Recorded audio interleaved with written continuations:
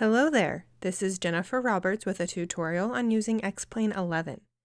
Today we'll take a look at ATC, including the changes coming in the X-Plane 1130 update. This video was recorded using a preview copy of X-Plane 1130B1.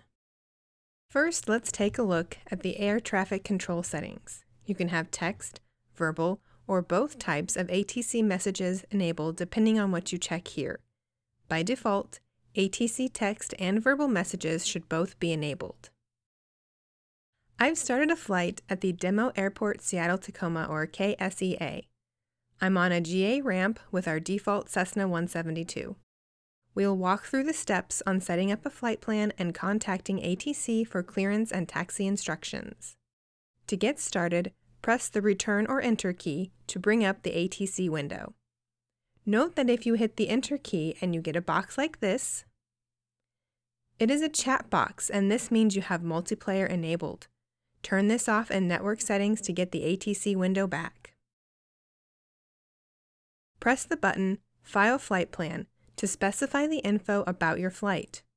X-Plane 1130 has a revised ATC voice system that is much more flexible than ever before. This also means there are a few new fields in this window. The aircraft identification box will list our C-172's tail number by default, but you can change this if you wish. Pick the aircraft manufacturer and model from the drop-downs here. These are the new fields that ATC will use to identify your aircraft when they talk with you. You can specify the airline and flight number if you wish, but I will leave them empty as they're not required for our purposes right now.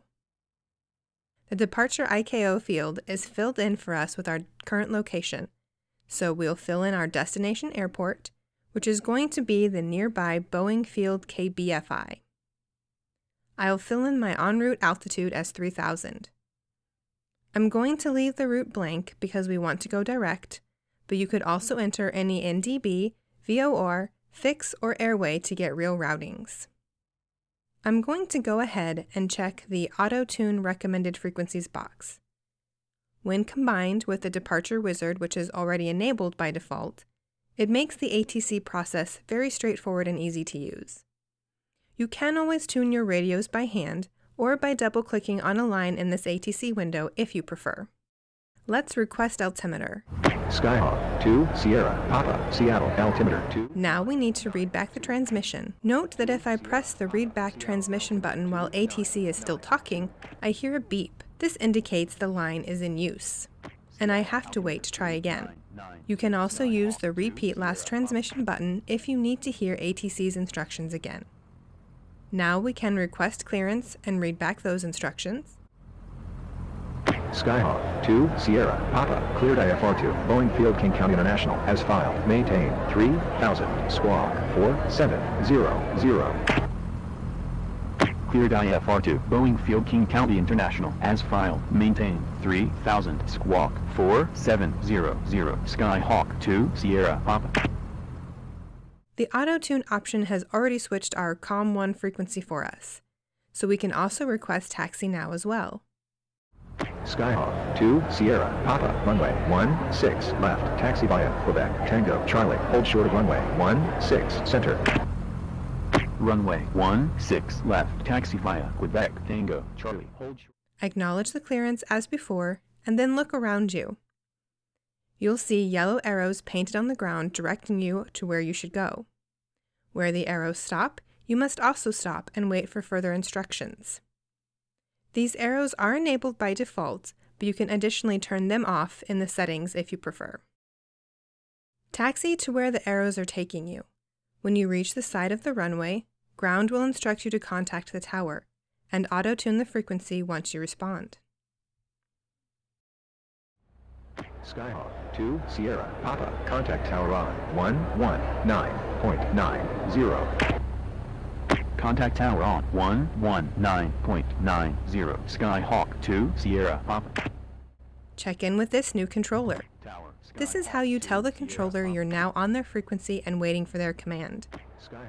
If there are AI aircraft using the runway, you will probably have to wait until they are done.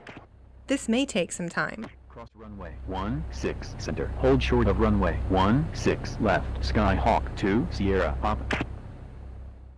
After that, tower will call you and give you your takeoff clearance. Skyhawk 2 Sierra Papa, fly heading 140, runway 16 left. You're clear for takeoff. Respond and then depart. Unless otherwise instructed, fly the runway heading up to your cleared altitude of 3,000 feet.